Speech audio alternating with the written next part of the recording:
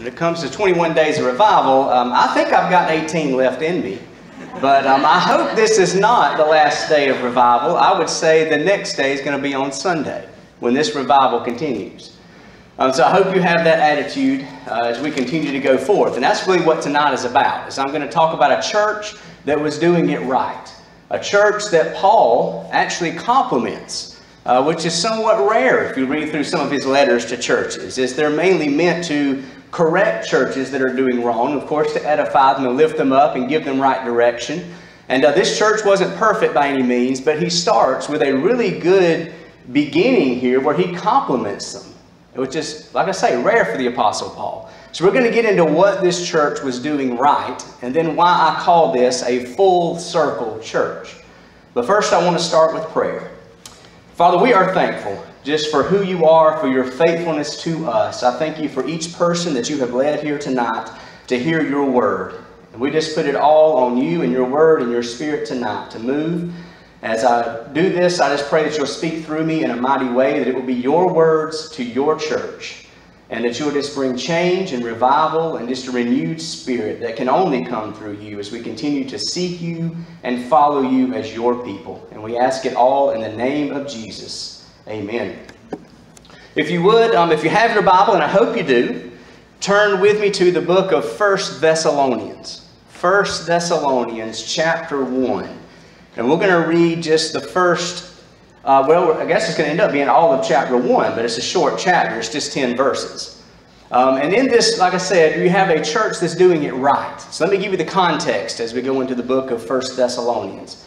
Paul visited the church here in Thessalonica. That's the city, a city in Greece, Thessalonica, that Paul goes and visits on his second missionary journey. And if you want to see how things went there and what happened in that city, you can read about that in Acts 17, because it gives you the details of how these people were led to Christ and some events that I'm going to mention in a minute. And so he goes then and leaves Thessalonica out of fear, really. I can't say that Paul was afraid, but they sent him out because a riot had started because the gospel was there. And people had received this message, and it caused a stir in the town. And so Paul leaves in the darkness of night. And he moves on to Berea, and then to Athens, and then to Corinth on his missionary journey. And as time passes, he begins to worry about those people in Thessalonica. And so he sends his partner Timothy there, his co-laborer, and he says, Timothy, I want you to go and check on that church in Thessalonica, the Thessalonians. And I want you to give me an update on how they're doing, because he knew that they had been persecuted in a sense, and that it had caused a disruption when their faith happened. And so he's worried about this church. But the report that he gets back from Timothy is a great report. And so this part here, these verses that we're reading in chapter 1, is really a prayer. It's a prayer of thanksgiving to God for what God had done in the hearts and minds of these people. And the way I read it, if you really read through the whole book, I think by the time Paul gets the message back from Timothy, Paul himself knows that this church is in good standing. So let's look tonight at what this church did right. So read with me in chapter 1 of 1 Thessalonians, verses 1 to 10. It says, Paul and Silas and Timothy, to the church of the Thessalonians, in God the Father and the Lord Jesus Christ. Grace to you and peace from God our Father and the Lord Jesus Christ. We give thanks to God always for you all, making mention of you in our prayers, remembering without ceasing your work of faith, labor of love, and patience of hope in our Lord Jesus Christ, in the sight of our God and Father, knowing, beloved brethren, your election by God. For our gospel did not come to you in word only, but also in power, and in the Holy Spirit, and in as much assurance, as you know what kind of men we were among you for your sake. And you became followers of us and of the Lord, having received the word in much affliction, with joy of the Holy Spirit, so that you became examples to all in Macedonia and Achaia who believe. For from you the word of the Lord has sounded forth, not only in Macedonia and Achaia, but also in every place. Your faith toward God has gone out, so that we do not need to say anything.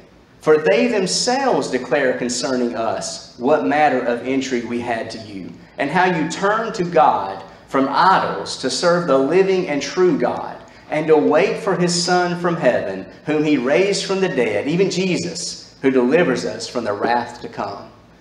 And as you look at these verses, I think you really see all aspects of all 3 nights here of what we're doing. Where you see there it says they turned from idols to serve the living God. That's exactly what Joshua was doing in chapter 24, our first night.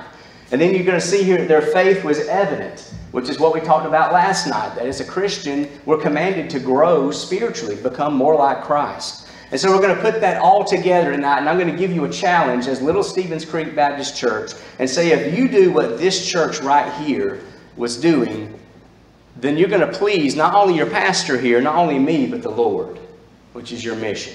So let's see what they're doing right. Why was this church a church doing it right? And I want you to first see what it does not mention. There's no mention here of buildings or facilities.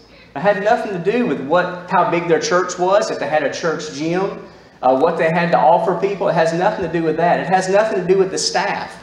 It doesn't mention anybody by name. Right? Paul came, shared the message, people believed, a church was formed, and then he talks about the church as a whole, the saved people going out and working. It makes no mention of anybody getting paid anything or salaries. It makes no mentions of programs or anything like that, outreach movements or anything that drew people in. None of that. And I think that's what we normally think of with churches, right? No mention of music, which always becomes a topic with churches. Which means those things are not the core values of a church. That's not why you should even choose a church. All those are secondary or tertiary things. The main things are right here. The number one thing that I see that this church was doing right is that, number one, they trusted in Jesus. I love how he starts this letter. As he says, to the church of the Thessalonians, in God the Father and the Lord Jesus Christ. So they are in Christ. That is their identity. They have trusted Him. As a Christian, you are now in Christ and Christ is in you. That you now have come to Christ through the role of the Holy Spirit, and now you are a child of God the Father. That is now your identity. And that's what Paul wants them to know. As he says, your identity is you are in Christ. And now your identity, everything that you do flows from your identity. And he's saying if you get your identity as a child of God, as one of His redeemed, blood-bought people of God, then that's going to change the way you do everything. If you just remember that you are in Christ, that's the most important characteristic about you. That's what sets you apart. Not your name. Right? I know around here we want to know our name, first name, want to know our last names. Right? Who's your father? Right? That's what you usually get. Who are your people? Well, more importantly than my name or where I'm from, my address, my nationality, my race, my education, none of that really defines me. That's not my identity. My identity is I am in Christ. And now I wear the name of Christ as a Christian. And my identity now changes how I behave. And you see that, number one, they trusted Christ. And you see that over and over in these 10 verses. In verse 3 there, it says that their hope was in the Lord Jesus Christ. In verse 6, it says they became followers of the Lord. And then in verse 10, it says that they are now waiting for His Son, Jesus, who is raised from the dead, to save them from the wrath to come. That's their whole thing, is their hope is in Him. They are following Him. They are serving Him, and they are waiting on Him. That's what it means to be in Christ. That's the number one thing they did right. That's what it means to be the church. The church are the blood-bought redeemed of Jesus Christ, that you have been paid for and purchased through His payment and atonement on the cross. And that's what all the Bible is working toward, from Genesis all the way through Revelation, things even to come, is a storyline of what God has done to redeem His people through Christ for His glory. And you see that all through, that it comes down to who is Jesus Christ. And John 3 is one of the biggest chapters in the Bible, where you learn about being born again, where they ask Jesus, what must I do to enter the kingdom of heaven? He says, you must be born again. And that's what you see here, is these are born again people with a new life and a new direction. But also in John 3, when you get to the last verse of John 3:36, it says, whoever believes in the Son has everlasting life. And whoever does not believe in the Son will not see life, for God's wrath abides on him. Now think about that verse. It means God's wrath is upon me as a sinner until I come to Christ. Because Christ, that payment on His perfect life, and then that payment on the cross where He died for my sins, that appeases the wrath of God. And so think of the importance of the Son, Jesus. I think of Acts 4:12, which says, salvation is found in no one else. For there is no other name under heaven given to mankind by which we must be saved. It is Jesus or it is nothing. He's the only way to God. Jesus himself says in John 14:6, I am the way, the truth, and the life. No one comes to the Father except through me. Amen. Now, how do you have that relationship? It comes through repenting of sin, right? Changing your mind about your sin and your way, and then turning to God's way. It's a change of mind that changes your behavior. That's what repentance is. And you see that in verse 9. In verse 9 of this text, it says, For they themselves declare concerning what manner of entry we had to you, and how you turned to God from idols to serve the living and true God. That's repentance. Is they were serving false gods in themselves, and they turn and they start worshiping the true God. So number one, they put their faith and their trust in Jesus Christ. I hope tonight you have made that decision, that you will place your faith and your trust in Jesus. Is He your Savior? Is He your Lord? Do you actually follow Him? Is your hope in Him? Are you waiting on His return? That's the whole song He just sang for us. All that was in that song. Is we have to understand that we have to repent and now trust Jesus as our Lord. And if you haven't made that decision, do it tonight. But I want you to also see in this that you see how salvation really works. You see how it happens. Because you see the work of the triune God. Now we believe in the Trinity, right? We know the doctrine of the Trinity, that we serve a triune God. God the Father, God the Son, God the Holy Spirit. 3 in 1, working in unison in all things. And you see it in these 10 verses. God the Father is mentioned 8 times in these 10 verses. Did y'all see that? A few of them I'll mention. In verse 2, it says we give thanks to God. In verse 4, he says that God has chosen them. In verse 9 that I just read, they turn to God, the living God, instead of these idols. And there's 8 references to God the Father through there. That God has drawn them to Him. Then Jesus Christ is mentioned 7 times in these 10 verses. If you know, I think that's just over and over. Jesus Christ, where He is making sure we get that. Then in verse 3, our hope is in Him. In verse 6, they're following Him. In verse 10, they're waiting on His return. And then, of course, the Holy Spirit is mentioned twice, right in the center. Verses 5 and 6, where it says basically the Holy Spirit took the Word and called them in power and assurance and in joy to follow Christ. That's the part of the role of the Holy Spirit. You see all 3 working in unison here to bring people to God. Salvation is of the Lord. That is a quote in the Old Testament and the New Testament. I love the one in Revelation 7 where we're seated around the throne and we're singing, Salvation is of the Lord and to the Lamb who sits on the throne. All of this is the work of God. So I want you to understand that salvation is a gift. Right? We've gone through that this week. Ephesians 2, 8, and 9. It's by grace through faith. It's not of ourselves. It's the gift of God so that we can't boast. So number one, they put their faith and their trust in Jesus Christ. If this church wants to be a full circle church, a church that's doing it right, it has to be through the name and the power of Jesus Christ. Number two, the second thing that I see is this church, they were a people of the Word, the Bible. And I see that in 3 different ways. The first one is in verse 5. It says, For our gospel did not come to you in word only, but also in power. See, these people were led to Christ through the preaching of the Word. That's how it's done. That's what I'm doing right now. There is no other way. And I'm going to read from Acts 17 exactly how these people were led to the Lord. In Acts 17, when he goes to Thessalonica on this trip, this is what it says, chapter 17, verse 1 of Acts. Now, when they had passed through Amphipolis and Apollonia, they came to Thessalonica, where there was a synagogue of the Jews. Then Paul, as his custom was, which means this is what he did everywhere, went to them, and for 3 Sabbaths he reasoned with them from the Scriptures, explaining and demonstrating that the Christ had to suffer and rise from the dead, and saying, This Jesus, whom I preach to you, is the Christ. And some of them were persuaded, and a great multitude of the devout Greeks and not a few of the leading women joined Paul and Silas.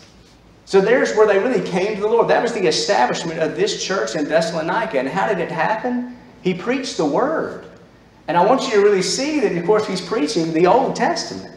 He took the Old Testament scriptures that the Jewish people knew.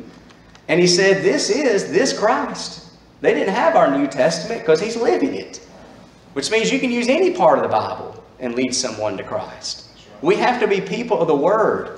I love that one in Acts where Philip goes to the Ethiopian eunuch and he uses a passage from Isaiah to lead him to Christ. So think the whole Bible is a storyline that is fulfilled in the Lord Jesus Christ, and it comes through His Word. That's how they were saved. They heard this Word and they were convicted and they believed. That's what you see all through the Bible, is it has to come down to God's Word. I love Romans 1:16, where the Apostle Paul says, "For I am not ashamed of the gospel, because it is the power of God that brings salvation to all who believe, first to the Jew, then to the Greek." As he says, that's the power that brings salvation. I think of 1 Peter 1:23. Peter says, "You have been born again, not of corruptible seed, but incorruptible, through the Word of God, which lives and abides forever." So he says we are born again through that Word. In James chapter 1, verse 21, he says, "Lay aside all filthiness and overflow of wickedness, and receive with meekness the implanted Word, which is able to save your souls." Then, of course, Romans 10:17, it says that faith comes by hearing, and hearing the Word of God. Over and over, if you look at that list, it says that the Word is the power that brings salvation. It is what it causes you to be born again. It is what saves your souls. It is what brings faith. It all comes through the Word. Now, why? Right? Why does it come through that? I think it comes down to really the purpose of God's Word. And I think a lot of people have the purpose of the Bible wrong. You know, a lot of people just use this as a book of good morals. Just good teachings, right? If I need to make a decision, then I'm going to go in here and maybe it'll help me give me some wise sayings is what to do. Some people may even use it as a magic 8-ball, right? And say, I got a decision to do. I'm just going to kind of shake it or come to a passage and it tells me what to do, right? That's not what the Bible's for. I believe the purpose of the Bible is stated in 2 Timothy 3:15. And in 2 Timothy 3:15, Paul tells Timothy that the Holy Scriptures are there to make you wise for salvation through faith in Jesus Christ. That's what 2 Timothy 3:15 says. And so think of that. These Scriptures, the purpose of them is to make me wise for salvation through faith in Jesus Christ. They lead me to knowledge of Him, and that's enough knowledge to get me to see who my Lord and Savior is, to make me right with God. That's why it has to come through the Word. Now, one of my favorite quotes here I'm about to read you is from Martin Luther. Not Martin Luther King Jr., but Martin Luther, going back to the 1500s, who was one of the leaders of the Protestant Reformation, who nailed the 95 Thesis on the door of the Catholic Church, which really sparks all Protestant denominations. And this is, they had the Lutherans who came after, who kind of followed Martin Luther, and then other groups as well. And this was his quote, and I love this. He says, "What is Luther? The teaching is not mine, nor was I crucified for anyone. How did I, poor stinking bag of maggots that I am, come to the point where people call the children of Christ by my evil name? I simply taught, preached, wrote God's Word. Otherwise, I did nothing. And while I slept, the Word so greatly weakened the papacy that no prince or emperor ever inflicted such losses upon it.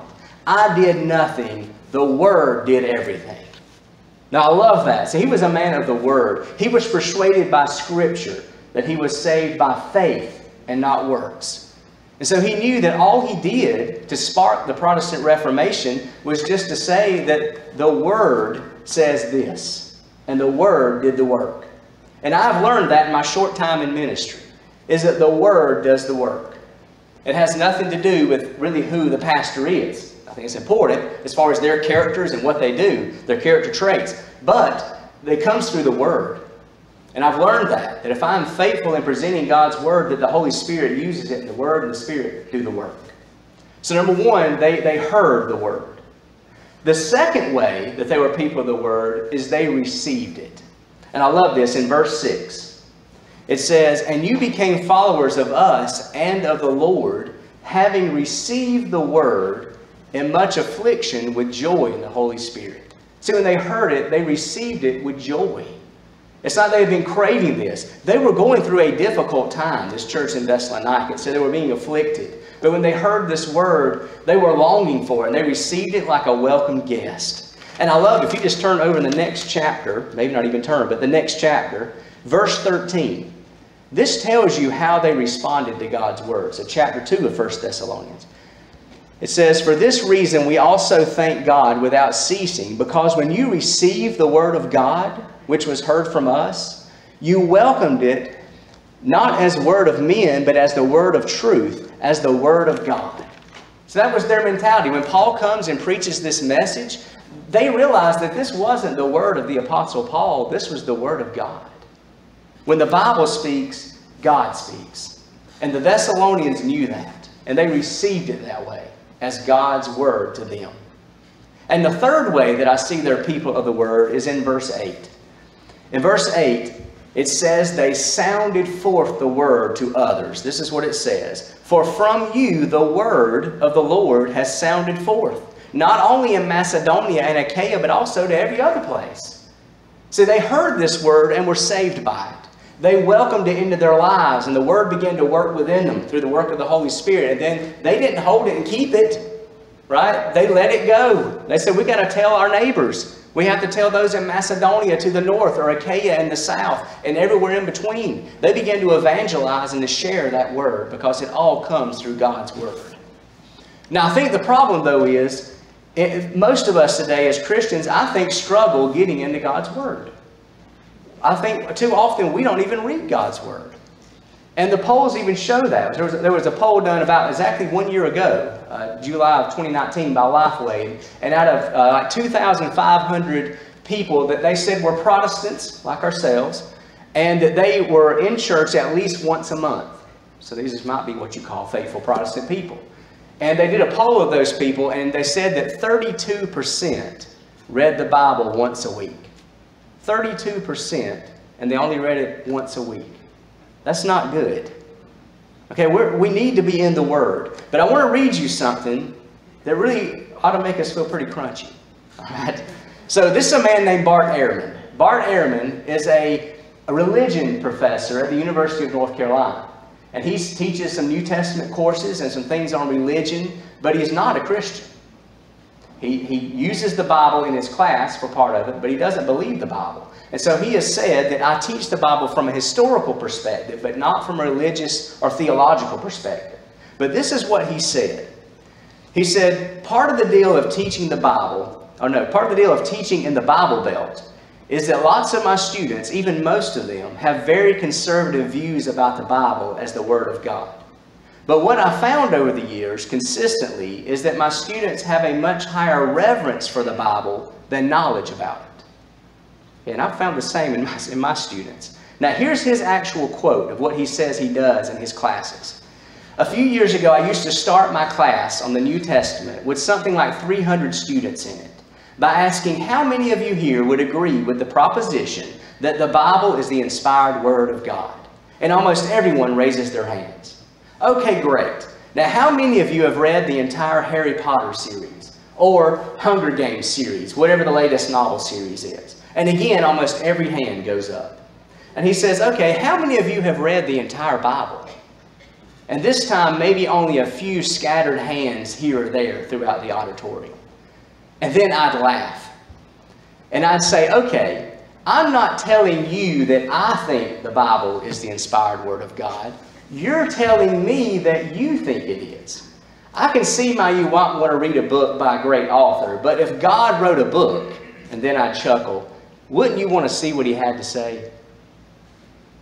Okay, now when I read that, it makes me feel pretty crunchy. Right? Because how can you respond to that if you haven't read the Bible? There's nothing you can say. Right? He got us. And that's what happens to those students. You see, he gets students in there who have a great reverence for the Bible, and they say, well, I believe this is God's Word, but they've never actually read it. And so what he does is he just undermines their belief. And he says, well, if God really wrote that, I believe you would have read it, which means you probably don't believe he wrote it. And they have nothing to say back except guilty. Right? Why do we not read it? If God really wrote this book, then we need to know what it says. Now think of that. And that's why the church at Thessalonica was a church that did it right. They were people of the Word. They were saved by it, they lived by it, and they shared it. Then the third way that these people were doing it right is they were visibly changed by their experience with Jesus Christ. Visibly changed people. And I think I can see that in 4 different ways. Now remember last night we even talked about a growing Christian. How when you become a Christian, you can't remain the same, that we are commanded to grow spiritually. And we should be adding to our faith those things that we went through in 1 Peter.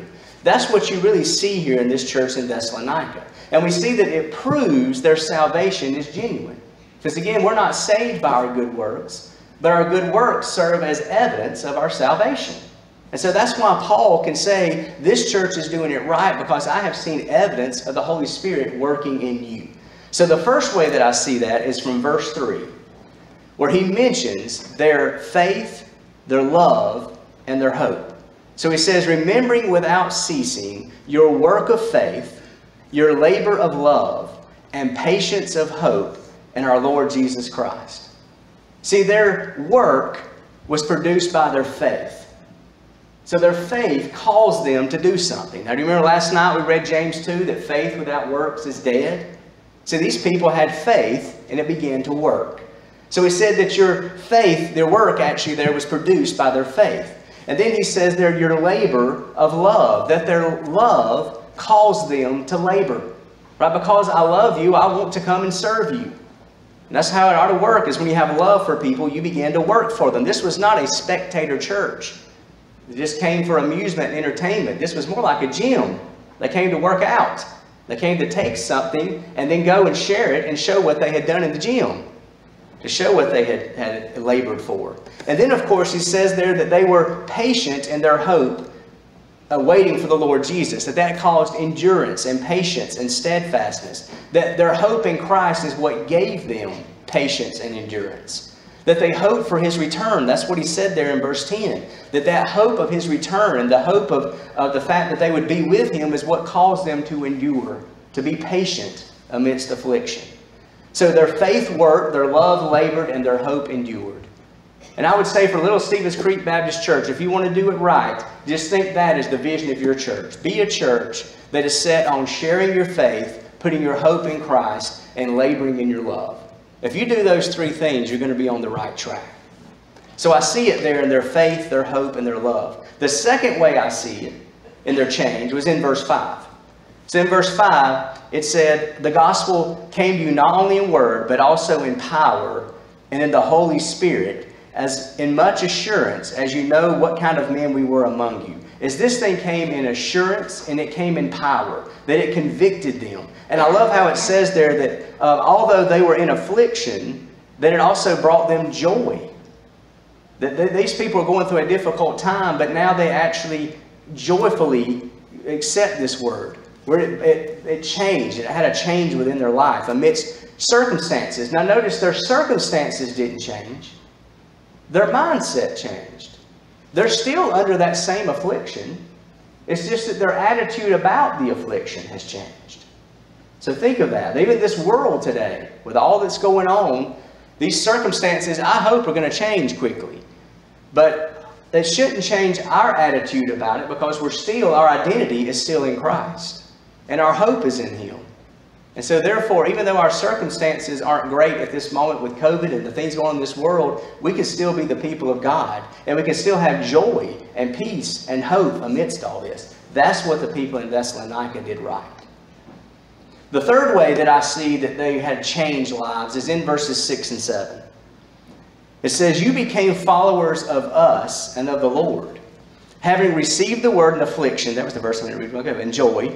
And also became examples. This is a great verse. They became examples to all in Macedonia and Achaia and all who believe. Paul was their example, right? Paul comes and he says, you began to imitate me and the Lord, and then now people are beginning to imitate you. that you are becoming followers. You followed me as I followed the Lord, and now people are following you. And so think that he left an impression there. There was like an exact reputation of Christ, right? An exact image of Christ. And so now they are Christ's going out. They are Christians that belong to Christ. And you can see a difference in their life. And so think, is your faith worth imitating? That's what's really challenging to me when it comes to the Apostle Paul, is over and over, he would tell people to imitate him. To actually do what I do. Now that's a big statement, right? That's terrifying for me to think about it. To tell someone, you do what I do. But he said it over and over. Here's 3 times that he had said it. 1 Corinthians 11:1, Paul says, imitate me just as I also imitate Christ. In 1 Corinthians 4:6, he says, therefore I urge you to imitate me. And in Philippians 3:17, he says, brothers, join in imitating me. Over and over he says this. And so Paul will have this mentality that I'm going to go to these towns and I'm going to preach the gospel and I'm going to model the gospel. And I'm going to show what it looks like to be a Christian because I want them to visibly see what it looks like. And then I'm going to tell them that Christ is their Savior and now you're following Christ. But they knew of Christ through Paul. And so then he goes from town to town and now they're that imitation of Christ. Can we be an imitation of Christ? Can people want to imitate your faith? Can people say, I want to be like the people at Little Stevens Creek Baptist Church? So they were followers and imitators of Paul, but more importantly, Jesus Christ. And the fourth and final way that I think they were people with a changed heart is their evangelism. Is verses 7 to 9. I'm going to start at verse 8. For from you the word of the Lord has sounded forth, not only in Macedonia and Achaia, but also in every place. And your faith toward God has gone out, so that we don't need to say anything. For they themselves declare concerning us what manner of entry we had. You see, their faith, their changed lives began to impact others, to where they wanted to go and share God's word with those around them. Macedonia was the area that they were in. Maybe slightly north of them could even be considered Macedonia. And so they began to sound the word right there in their community and up north. And then it says Achaia. Now Achaia was the southern Greece. And so they were sharing the word even below them. And people below them have been impacted by the faith of that church. And of course he says the places in between as they're going. And so this is really why I think I would call this the full circle church. You see, they not only had a local ministry, but they had a national ministry and maybe even an international ministry. Because why it's a full circle is it starts with Paul. And Paul comes there and he shares the gospel with them in Thessalonica.